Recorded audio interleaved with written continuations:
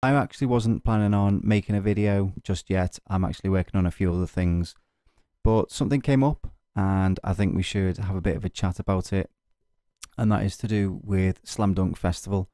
Now, if you've seen our vlog from Slam Dunk Festival 2023 earlier this year, you'll know that we didn't exactly have the best of times, and a lot of people said the same thing. Some people had a great time, and I'm not here to take anything away from those people.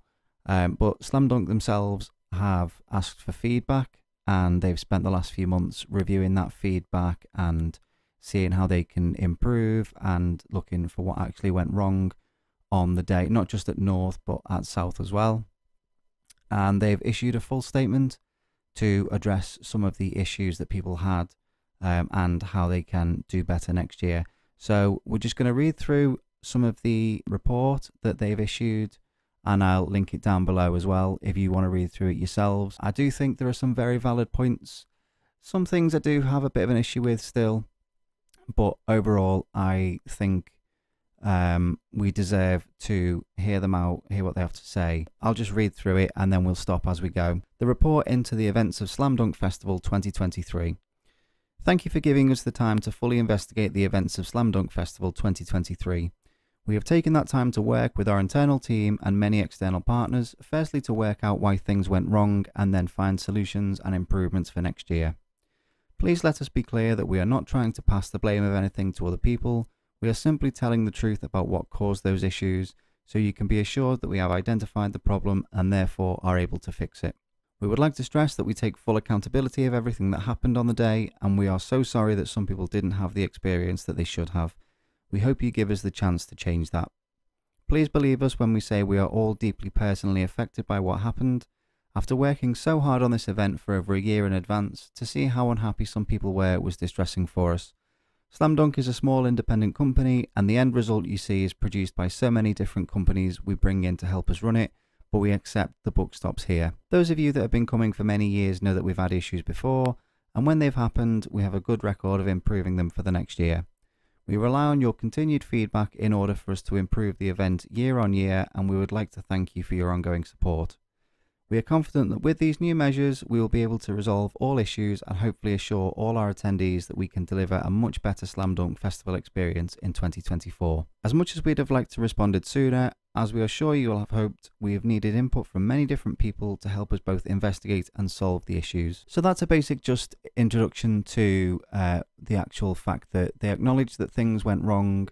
They acknowledge that it wasn't a great experience for a lot of people. And fair play, you know, straight away they did hold their hands up and they said, you know, if you've got any issues, put it in writing and we can review it. And the reason it's taken this long for them to address it really in a formal statement is because that many people complained. I mean, we're in September now. That was May. That's nearly 4 months of reviewing the situation, reviewing complaints, reviewing, you know, everything that went on. That's a lot of work and that's a lot of time and effort been put in. So before we really dive into things, we do need to acknowledge that the Slam Dunk team are human beings. They make mistakes, and whatever happened over that weekend is not the fault of one person. Nobody deserves to be hounded off the internet or receive any kind of, you know, abuse or nastiness. We can all discuss this in a very civil manner. So let's get into a bit of the details then. So they say, we can confirm we did not oversell Slam Dunk Festival 2023. The two festival sites have always been designed to hold 30,000 people each. We had just never reached that number of attendees before. We worked closely with Hatfield Park, Temple Newsam Park, Hertfordshire Council and Leeds City Council to ensure that all health and safety measures are met and that we can deliver a safe event for everyone. All our event management plans are submitted to a local authority group containing members of licensing, various council departments and the emergency services before we proceed with the event. If we had sold over our license capacity, we would risk our license for future years, which is something we would never want to do under any circumstances. Now that's fair enough. When the event happened, I am fairly certain that I thought someone said the capacity of Temple Newsam in Leeds was 23,000. I'm fairly sure I read an article or something, but I can't find that article to back up that. So please don't take that as gospel. But something I did find, and I will put the link to this in the description down below, and I'll put it on screen right now so that you can see it, is a company called LFX Events. Now, they say on their website, the client name Slam Dunk Events Limited, project name Slam Dunk Festival. Both sites consisted of 2 main stages, big tops and trailer stages, holding an overall capacity of 28,000 per site. This is the brief for this year's festival. And there it is in writing. Both sites holding an overall capacity of 28,000 per site, which obviously is 2,000 less than what Slam Dunk are claiming. And this is the security company saying that. They provide the site and event management, production management, site design, specifications and liaisons with authorities and things like that. So if the security company is saying the capacity is 28,000 and the festival is saying that the capacity is 30,000, this is why we need a bit of clarification, because if we're getting 2 different numbers from different sources, this is what leads to people jumping to conclusions and saying it, it was oversold, it was dangerous and stuff like that. So to release 2 different numbers, and I get that Slam Dunk have their facts and figures, but the security company that worked for Slam Dunk have their facts and figures, and if they don't line up, then that needs to be addressed somewhere. But they are right in what they say, in that if they are found to have breached any of those security issues or oversold the license capacity, that's it for the festival, and nobody on that team wants to run the risk of doing that. On the day at North, no, I can't comment on South because we didn't go, but at North, something didn't feel right on the day, and I'm wondering if that extra 2,000 people might be the case, if the security had only prepared for 28,000 and Slam Dunk had been told 30,000. We can't have this discussion until that number is clarified by both parties, because this is what leads to the hearsay. The next issue they come on to is the food vendors. We have worked with the same food concession provider for a long time, and prior to the event we were assured that the amount of food vendors they had booked in was sufficient for the amount of people we were expecting. So to them, they were expecting 30,000 people, and they thought that the amount of food vendors that they'd been provided with were sufficient for those 30,000 people. Unfortunately, this was not the case, and the units that were there could not cope with the demand at peak times.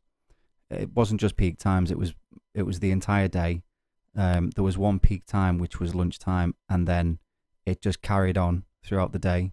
And then by the time that peak time had gone, it was because there was no food left.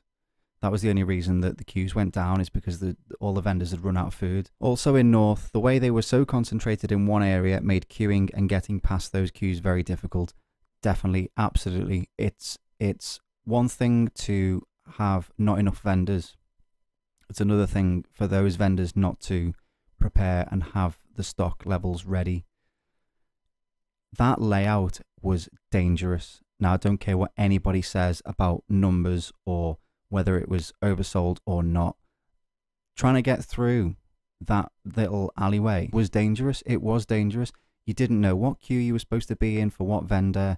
There were people trying to get from the bottom of the hill up towards the Key Club stage. There was people trying to go back down the other way. It was just a free-for-all, and nobody had a clue what was going on, and it was dangerous. And they're very lucky that somebody didn't get hurt. So they've said, changes for next year. After an extensive debrief with our concession management company, they have agreed to supply us with a higher number of vendors based on the event attendance.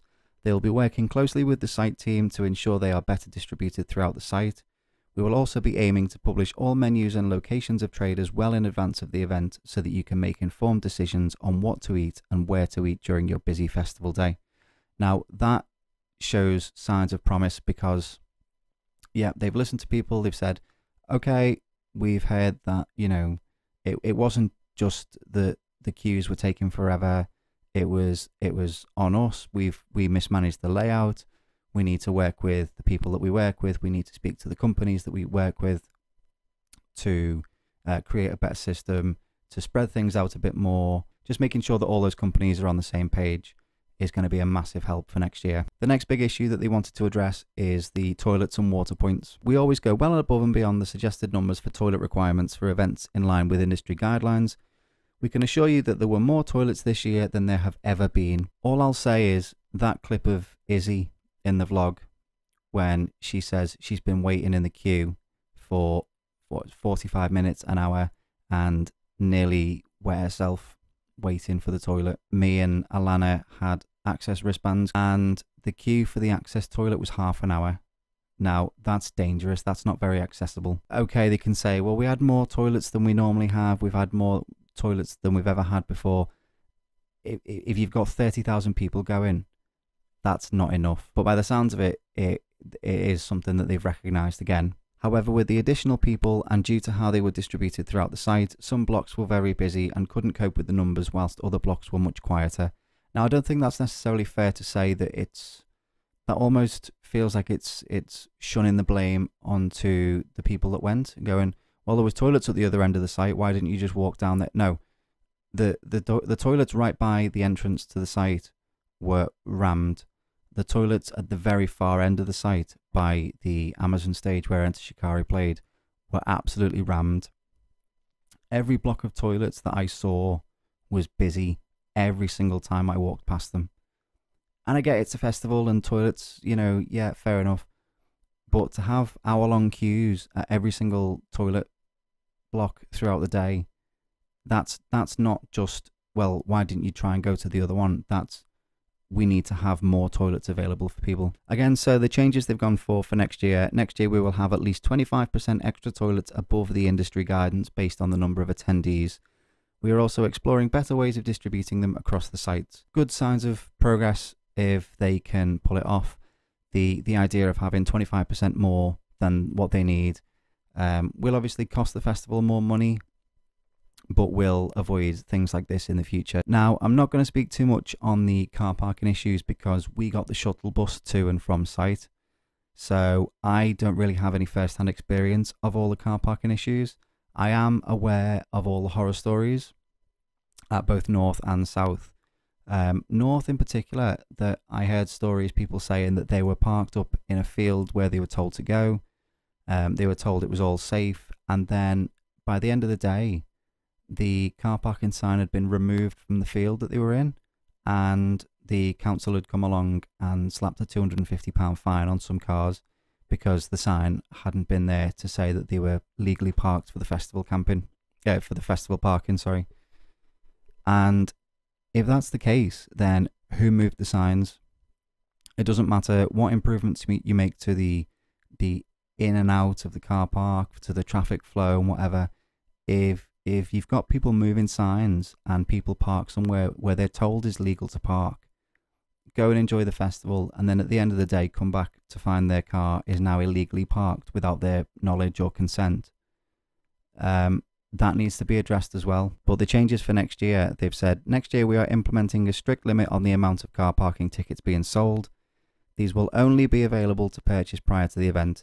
The car parking passes will be physical and sent to you via post, as they will need to be clearly displayed on your windshield, meaning that we can check tickets without stopping vehicles.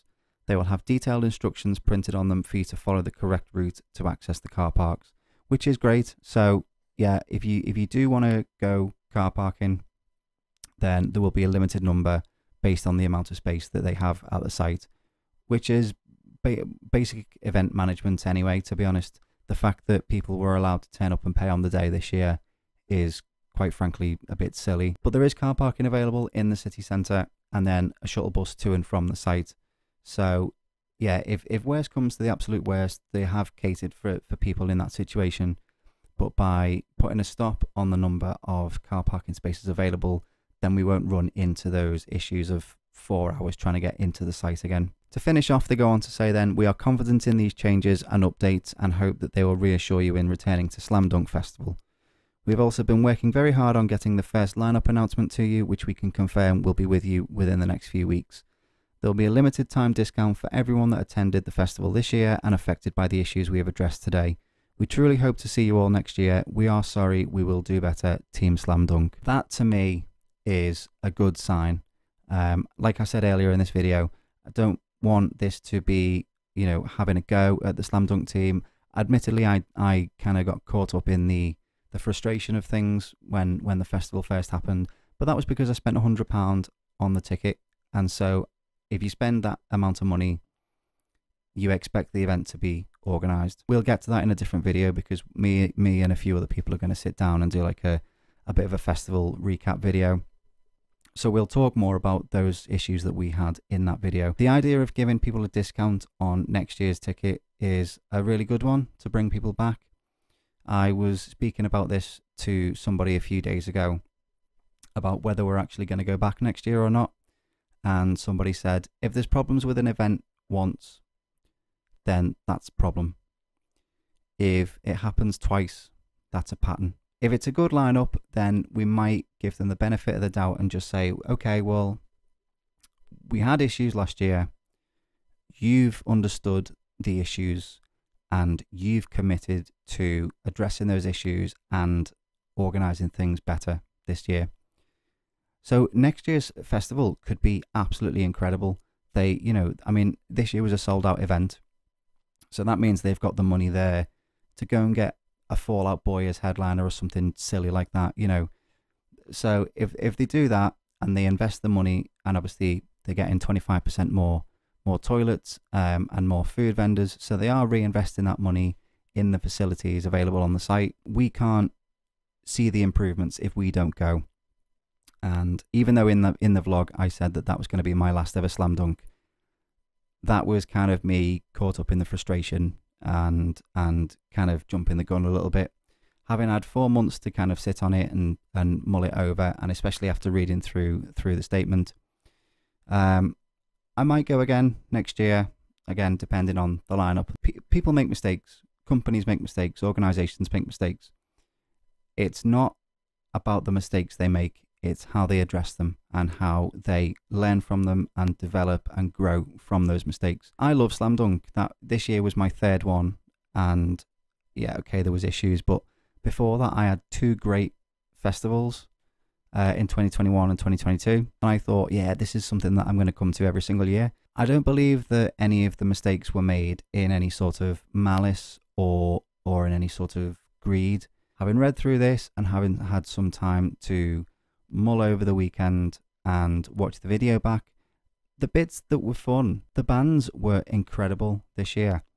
Enter Shikari headlining, The Offspring I'd never seen before, Flogging Molly I'd never seen before, Billy Talent, Kids in Glass Houses. And if they can do the same next year and get some really good bands, maybe get like a big name, like I said before, like a Fall Out Boy or a Paramore, maybe somebody like that, then it would be really hard to say no to that. And I think after the disappointment of people this year, having now this like positive thing of, yeah, we're going to do better, we've addressed the issues, we're going to do better, we're going to make next year really, really good, to bring out a headliner. And obviously when that comes out in a few weeks, we'll know, but to bring out a massive headliner like that would be really hard to say no to. I do want to say thank you to the Slam Dunk team for releasing this report and releasing this statement, for genuinely listening to people's concerns, because it would be so easy for a festival to just go, no, we did everything right, we did right with the industry standards, we did our part, it's not our fault if you didn't enjoy it, whatever. But to come out and say, no, yeah, there were genuine issues, people have legitimate concerns, and those concerns are valid, and we commit ourselves to doing better next time round, that should be commended. And if you're one of these people that has been given any of the organisers or any of the staff abuse online, have a word with yourself. It's not the act of any one person, and it's certainly not done with any intent or nastiness. So let's just wait and see about the lineup for next year. Let's wait and see all the improvements they've made to the organisation and everything else. And hopefully next year's festival will be a great one. So that's everything for today. I will leave a link to the report in the description down below if you want to go and read it for yourself. Let me know what you think about it, because I know some people were affected in different ways to the way we were. Some people had a great time. Some people had an even worse time than we did. How do you feel about this report? How do you feel? Do you feel they've done enough? Do you feel they're not doing enough? Let me know down below. Like I said, we will be doing a full summer festival recap soon. So if you'd like to stick around for that, then subscribe down below. Let me know if there's anything else you want me to talk about, festival news, anything like that. Obviously, when lineups get released, we will be doing an overview and things like that. Take care of yourselves, take care of each other, and as always, I will see you in the next one.